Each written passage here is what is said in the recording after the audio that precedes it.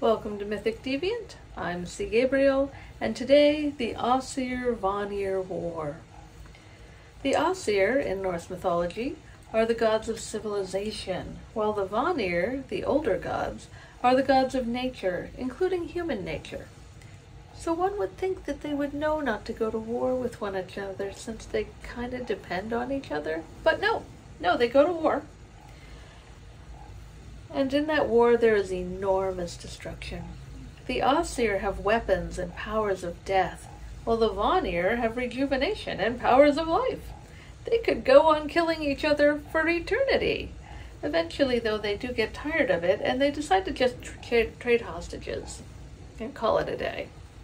However, they've taken down the wall that is around Asgard, so the community that they now live in together is no longer safe. So when a man approaches, Heimdall, the guardian of the gods, runs out to meet him. Says, "Who are you, and why are you here?" And the man says, "I am a builder, and I have come with a proposition. I would like to rebuild the wall for you." And Heimdall thinks, well, that could be interesting. Why don't you come in and speak to the council? And he leads him inside. Once inside, the man proposes that he takes 9 months and he rebuild the Asgardian wall. And they think, well, 9 months is a great time frame, but what would that cost us? And the builder responds that he would like Freya, the goddess of love, sex, and death, and the sun, and the moon. And they all go, no, that's not a deal. Particularly Freya is opposed. But then Loki steps up and says, why don't we chat about that for a moment? And he calls them all into the next room. And they go to talk about it. And Loki says, he looks pretty desperate. He looks pretty stuck on Freya. I think we should talk him down. Make sure that he makes a deal he can't possibly keep. And that way, we get the wall, or most of the wall, for free. And they think about it, and finally they decide, yes, Freya is a dissenting voice in this. And they go back to the builder and say, okay, we will take your deal, but we can't give you 9 months. We can only give you 6 months. And you can't have any help at all. Only you, and only 6 months. And the builder begins to say that's impossible, because it is, when he looks over and he sees Freya. And he says, I can do it. But I will need the help of my horse, Svadilbarti. And at first the Aesir say no. But then Loki says, let's let him use the horse. It's only a horse. Just the one horse. And they agree. 6 months. The builder and Svadilbarti. And the builder begins to build immediately. And he builds from sunup to sundown every day.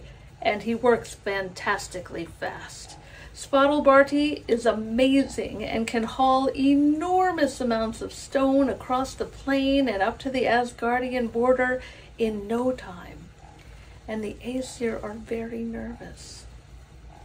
And it gets down to the last day, and it looks like the builder is going to finish. He only has a very small piece left. And they all grab Loki and they beat him, because that's what they do. And Loki says, but we all agreed to this, and I have a plan.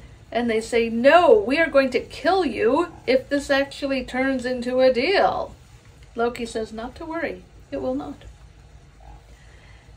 And so in the morning, the builder arrives, ready to do the very last piece of the wall, when an incredibly appealing mare comes running over the hill and right past them. It has a fabulous mane that flows in the wind. It's a beautiful chestnut color, and Svadilbarti takes off after it. And the builder yells and yells and yells, Svadilbarti, Svadilbarti! But Svadilbarti does not return until the next day, when it is too late. So in the morning, the builder goes to the council and says, you tricked me, this was wrong, it was unfair, I was about to finish the wall. And they say, no, a deal is a deal. You did not keep your end of the bargain, so we are not going to pay you. And the builder turns into a giant, and he goes to hurl something at them. It's important to note that giants are not actually giant. They're not big at all. But that's another thing. When Thor returns from probably out crushing giants again, and immediately destroys the builder. 9 months later, Loki returns. He's got an 8-legged horse following him, his child. The child's name is Sleipnir, and he gives him to Odin as a gift. Sleipnir can move in one step between different worlds. He can go back and forth between the land of the dead and the land of the living, making him the psychopomp of the community. And he is endlessly powerful in his ability to redeem. And that is the story of the war and the wall.